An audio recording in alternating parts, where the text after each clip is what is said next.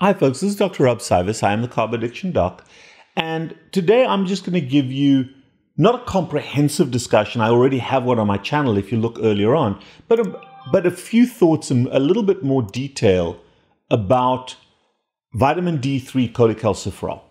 Such an important thing. So many people are taking this, so many people are deficient, and I'm just going to give you a few little aha moments, a few thoughts from my perspective as a practitioner. And we'll explore some of this, but not all of the details. There's a big background story to vitamin D earlier on my channel. If you search it on YouTube, Carb Addiction Doc, you can look at the more detailed channel. It dropped about 2 years ago.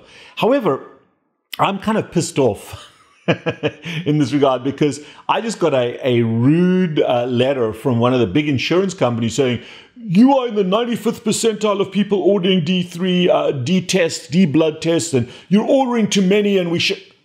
It just pisses me off so much that insurance companies regulate or try to regulate what I as a doctor am doing. So here are the facts.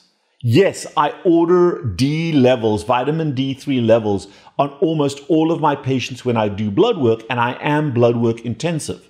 So they are correct. I am way out there in terms of ordering vitamin D levels. So the question is, why do I do it? First of all, I work in a world of insulin resistance, and we're going to talk about this in a second, but insulin resistance is the primary cause of D3 abnormalities, vitamin D abnormalities. Okay, we'll talk about that in a second. However, the second thing is this, by far, the single most important abnormal number in all the blood work that we do are vitamin D levels. And vitamin D is so important as a primary vitamin to assist in so many parts of our metabolic function. And by far the most common vitamin supplement that my patients are taking is a vitamin D supplement. So of course we should be looking at these numbers, and most often that is the number that can easily be corrected by me by recommendation to say, hey, your number is low, take this medication. And it is even more important as we in the Northern Hemisphere are starting to go through winter, where we don't get out in the sun as much, we don't get as much sunlight, the UV light is slightly down, and that UV light is essential to the conversion, the creation of vitamin D in our skin from ultraviolet, from sunlight. So particularly at this time, I would tell you out there, it is essential, it is important to know what your vitamin D level is. And if you're interested in finding out, come to me, because I'm going to continue to order it because we treat it and we see the deficiencies. And the insurance companies, if they want to tell me not to order it, they've got to understand that they are forcing me to practice less good health care to save them money. So I'm happy to go toe-to-toe with them because my data shows that this D3 level is the most challenging one in terms of being abnormal in the majority of people, and most people don't know that. And if they know what the number is, we can then track that number as we supplement. So let's talk a little bit more about D3. By the way, if you find value to this discussion, please, for the benefit of myself, James behind the camera, and for the number of people we reach, hit the like button. And if you want to, leave a comment down below, even if it's, hey, how are you? Or whatever that comment is, good or bad, please leave a comment down below. It helps us tremendously. However, let's talk a little bit in more detail about D. First of all, what does vitamin D do? Well, in fact, it's interesting that the word vitamin D is actually a misnomer. D is actually a steroid hormone. A steroid hormone. Now, what are steroid hormones? The classic steroid hormones that all of you are going to know about is testosterone, progesterone, estrogen, cortisol, a number of the adrenal hormones, all the steroid hormones. Those are all steroid hormones. And what defines steroid hormones, they all have as a common precursor that the starting molecule for all steroid hormones is cholesterol. Yes, that thing that your doctor, oh my God, your cholesterol is so high, you shouldn't have the body's producing cholesterol. Cholesterol is an essential product in the human body, and it is a precursor for all of the steroid hormones which govern the majority of our metabolism. So Vitamin D3, vitamin D is a steroid hormone that through a series of enzyme changes, enzymes change the structure of certain molecules. So we go from cholesterol down the pathway toward vitamin D, or toward cholecalciferol, cholesterol. See how the nomenclature is very similar? The other name for vitamin D is cholecalciferol. Okay, cholecalciferol, cholesterol. So you can see how the biochemistry works. And so we go from cholesterol down a series of pathways toward vitamin D. And the first place of production is in the skin. And one of the big influencers, the rate-limiting step of the production of vitamin D, is a hormone called insulin. Insulin is a regulator of steroid hormone production, whether that's testosterone, progesterone, estrogen, cortisol, vitamin D. And if you're having that aha moment now, if you're insulin resistant, then those hormonal pathways are always going to be broken to a certain degree. So if you're female and you have high levels of insulin, you're probably going to produce more testosterone, less progesterone and estrogen. If you're male and you're producing a lot of insulin, you're hyperinsulinemic, you're probably going to have low testosterone levels. Your cortisol levels are going to be elevated if you're insulin resistant. So, well, I'm always cortisol, fatigue. All of those things are part of the regulation of the steroid hormone production pathway. And so is vitamin D. So it is natural that in the people that I see, all the insulin resistant people and people that are obese and diabetic cannot be obese or to have type 2 diabetes without being insulin resistant.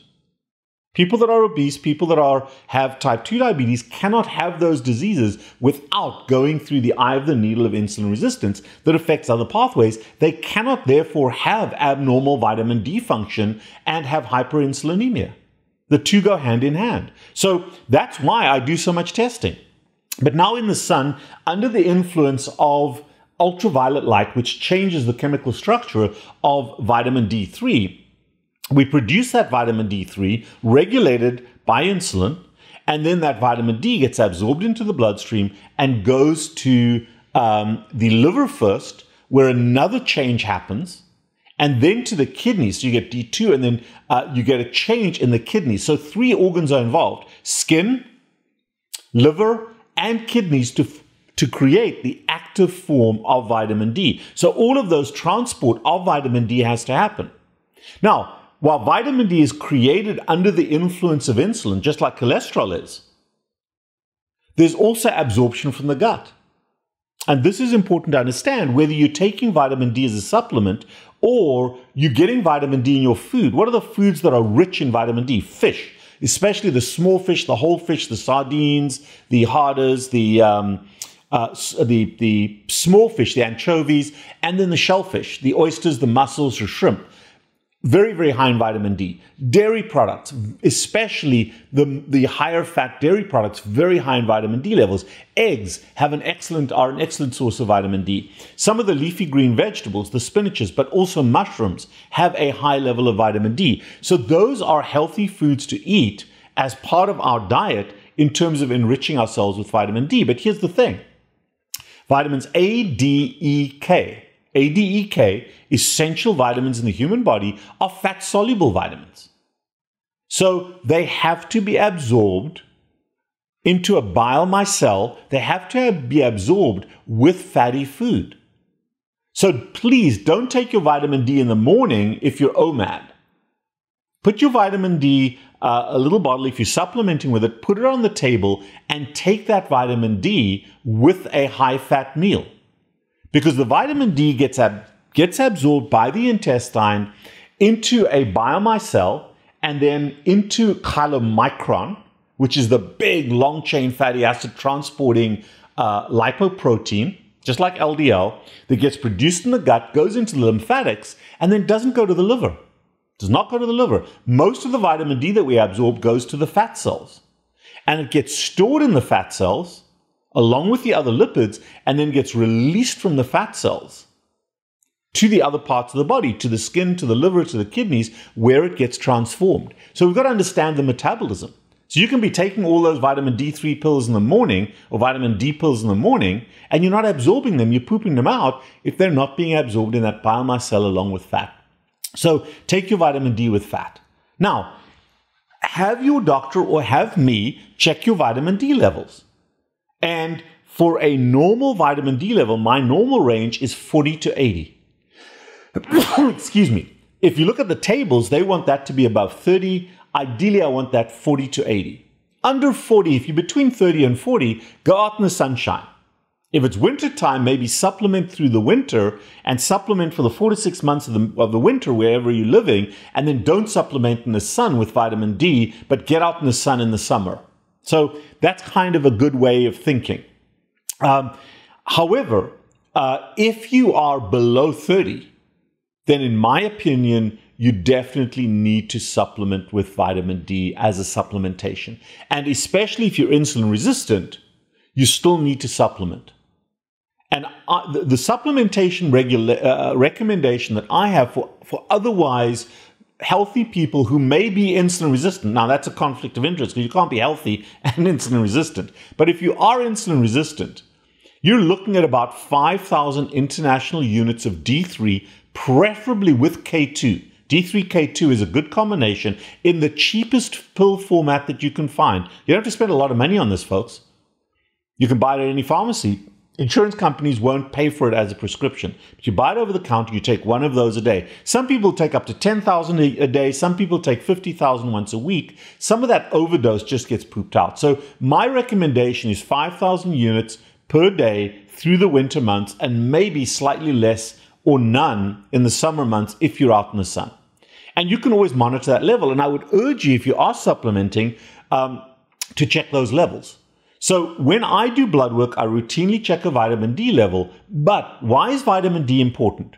Because vitamin D regulates, together with other hormones like parathyroid hormone, regulates calcium and bone and tooth mineralization. So it regulates calcium deposition in the bones or calcium withdrawal from the bones. And that 40 to 80 range is a net neutral point where you're not over removing calcium from the bones and you're not over storing calcium. Okay? Now, here's the interesting thing. A lot of people, my patients, more is better, more is better. My vitamin D level's 115, they're 90, I saw somebody the other day with a vitamin D level of over 300 with an upper limit of normal of being 80. And how did I know to worry about their vitamin D? Because as I was looking at their blood work, one of the common bits of blood work we always do is we look at a calcium level. You can look at ionized calcium. I just look at serum calcium to begin with as a screen. And ideally, I want my serum calcium to be between 9.5 and 9.7. That's kind of where I like calcium to be. If it's high, if it's above 10, certainly if it's above 10.3, then I start worrying about parathyroid hormone pathway abnormalities. Okay? Parathyroid hormone abnormalities, which can come from the brain, come from the parathyroid glands, or be a kidney problem. I'm not going to talk about that today. But it is not uncommon, first and foremost, for my patients to have a high level of calcium, 10.3, 10.4, 10.5, and also have a vitamin D level above 80. And then the cause of the hypercalcemia, which can be dangerous, can be very dangerous, especially with the heart. And also with regards to atheroma, because remember, it's factor 2 in the evolution of blood clots. So high calcium is not a good thing. And the commonest cause of high calcium in my practice is hypervitaminosis D. So you need to know those levels because some people are over-supplemented, and then we can scale back that supplementation. Either stop it for a few weeks or take it Monday, Thursday, or in the summer months, don't even take it. But beware of vitamin B being too high because it affects calcium excess and you're breaking your bones down excessively, typically to provide that calcium. Some calcium being absorbed from the gut, but the majority is coming from your bones and you don't want that. You don't want that osteopenia and that osteoporosis to happen. At the same time, if your calcium levels are too low, if they're in the 8, low 9s, then maybe you may be a little bit low on vitamin D. So look at that combination Am I getting calcium in my diet? After the age of about 28, you're not going to add more to your bones. You're not going to add more calcium to your bones, but what you want to do is diminish the amount of calcium that is coming out of your bones to support your blood calcium level. You want that to come from your diet, dairy products being the healthiest, but there are other foods that can add calcium, some of those small fish as well. However, and eggs, by the way, are the most deficient of the healthy foods in terms of calcium. And because we don't eat the shell, typically. And the shell doesn't really get absorbed for those of you eating the shell. However, having said all of that, you've got to look at calcium and vitamin D, or your doctor should. Not just one, but look at the ratios. And those are so important, because vitamin D is an essential steroid hormone in the human body, regulated by insulin. And as you become more insulin sensitive, you may not need as much vitamin D because it's being produced better in your body. But have an awareness. Don't just buy into sound bites on the internet. Have your doctor look at your calcium, your serum calcium, or if it's really abnormal, your ionized calcium. Have them look at your vitamin D levels. And if your vitamin D levels are normal and your calcium is high, let them check your ionized parathyroid hormone. But this is what doctors are supposed to be doing. Most doctors don't understand the process I've just explained to you. Most of them just look at the numbers and say, here's a pill for you. Or they don't do the test because some insurance company told them, oh, you're doing too many tests. But regulating vitamin D because of insulin resistance is so important. And knowing what those numbers are is very, very important. And if you want to know what those numbers are and you want to know the impact on your body, set up a visit. I'd be happy to check out those numbers for you. Have to have you on board as a patient, but we can justify doing those numbers. I'm happy to go toe-to-toe with your insurance company. But give me a shout if you're interested. 561-517-0642. Text that number. You can WhatsApp that number. You can call and leave a message. But that is the entry into my practice for setting up a visit. Now, folks, I am pretty busy. I've got a lot of patients coming in. So be patient to see me, or get on the list of cancellation patients. Sometimes we have patients that can't come in, or they cancel, and we can get on the same day. But if you're interested in seeing me, 561-517-0642, that's what we do. Or take this information to your family doctor and say, hey guys, can you do an ionized calcium, or can you do a serum calcium, and can you check my vitamin D3 levels? Have them figure that out. And then we can talk some more. But please understand what is going on. Understand that low vitamin D levels are typically a sign of insulin resistance. And while you correct your vitamin D with medication, look at the root cause as well. Say, okay, my D levels are low. I need to get out in the sun a little bit more, which is wonderful for your head. But more importantly, can I reverse my insulin resistance? Because if my D levels are low, there are other parts of my body that are also going wonky and off. And if you want to optimize your health, optimize insulin sensitivity. And it will regulate all of these pathways. I am the Carb Addiction Doc. I hope this helps. Leave comments down below. If you like what we're doing, you'll see in the show notes, we'll see our PayPal address, you'll see our Patreon address. Throw me $1 or $2, because that pays for James behind the camera. I don't benefit from this at all. It's a Sunday morning right now. I'm sitting here recording these videos. However, it's free from me, but it does pay for the production. Till next time.